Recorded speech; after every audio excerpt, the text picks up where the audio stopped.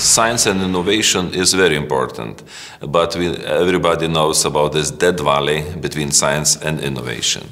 On the other hand, we should not forget that innovations are needed not only in the high-tech profile, like nanoelectronics and things like this, but as well, and this is traditional sectors of the economy.